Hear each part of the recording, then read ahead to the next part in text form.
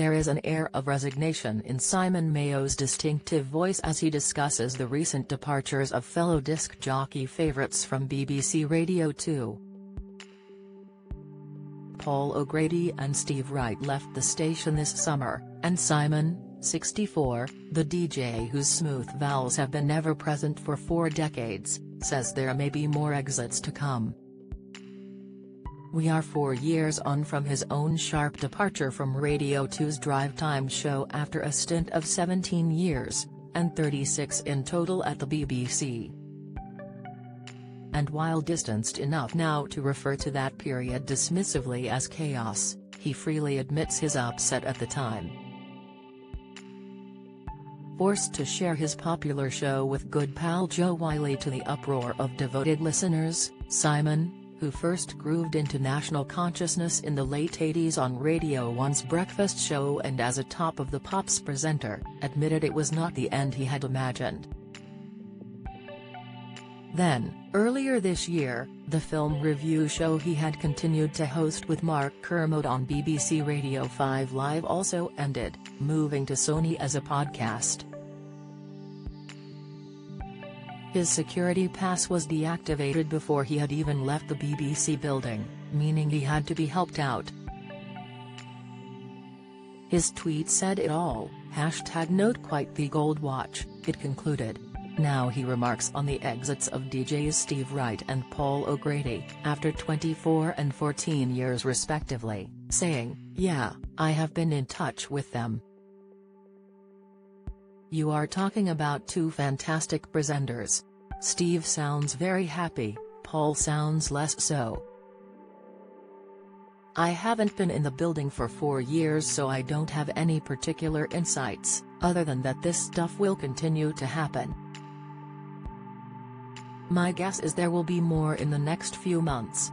That's the direction the station is going in and they are prepared to lose the older listener." O'Grady, 67, announced he was leaving after being told he would share his Sunday show with comedian Rob Beckett, 36, swapping every 13 weeks. Wright, 68, admitted the station wanted to do something different in the afternoons, adding, amiably, "Let's give somebody else a go." Simon, who initially moved to Scala Radio, now hosts his drive time show on Greatest Hits Radio, and says if Radio 2 is happy to lose older listeners, Greatest Hits is happy because we are waiting to gather them with open arms and say, "You know that music you like that you hardly get anymore? Well, come to us because you'll get it all the time." He says, that churn of presenters and staff has always happened and will continue to happen. Big organizations often get this kind of thing wrong. My guess is what happened in 2018 was handled badly and hopefully we have all moved on and worked out how to adjust, and just hope it doesn't happen to anyone else. I think you only had to listen to the endings of the various programs I was doing to know it's a very personal affair, and when things are changed and ended in the style that happened to me, that certainly has an effect on you.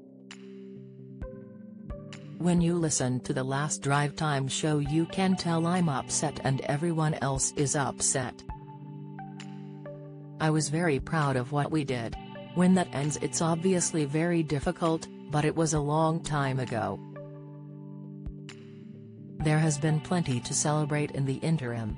He adores being on drive time at Greatest Hits, is drawing a young fan base with Kermode on their Sony podcast, and was awarded a MBE last year. He is also an author for children and adults, with a new, 7th, novel to promote, his second thriller, TikTok. Written during the lockdowns, it pivots around a mysterious global illness and reflects the pandemic eerily, although the idea behind it was actually conceived before COVID hit the headlines, he says. This second, solitary career suits him very well. He liked the quiet time in the pandemic, although also loved having his 3 grown-up children at home with himself and his wife Hilary Bird, a former Radio 2 producer. He admits he is an introvert, and always has been, despite the high-octane Radio 1 breakfast shows and road shows and whooping audience around him on top of the pops.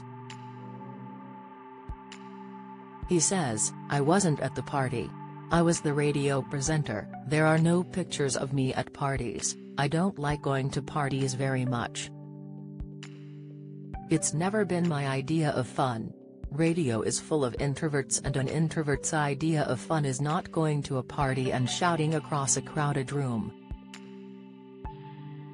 No, that's never been my style."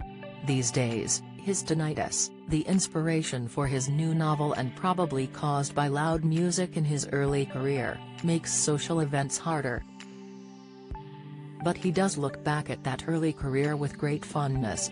The son of teachers, he cut his teeth on hospital radio and BBC Radio Nottingham, his ambition always to climb to the top at Radio 1. The breakfast show, landed in 1988, was a dream. He says, "It was the biggest show in the country, and what you played and didn't play made a huge difference. It was an extraordinary privilege. It's not really a proper job." Yet he does look back at those 80s and 90s photos and Top of the Pops reruns and wins at past fashion choices.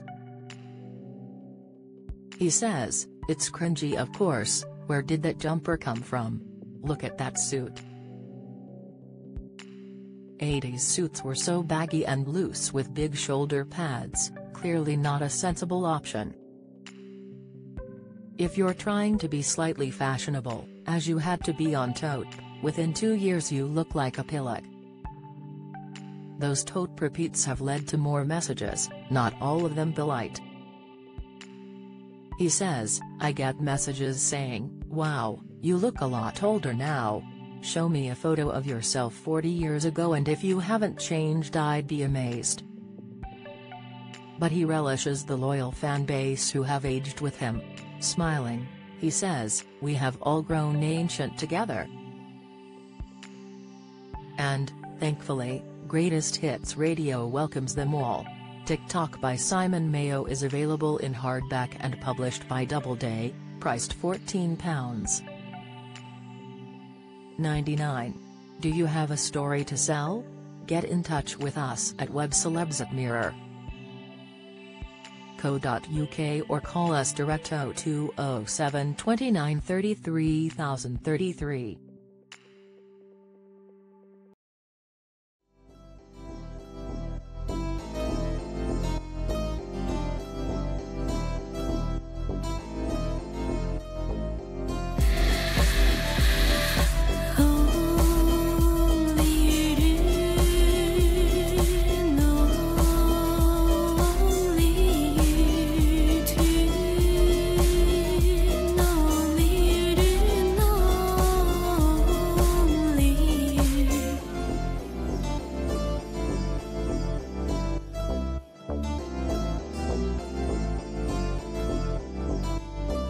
To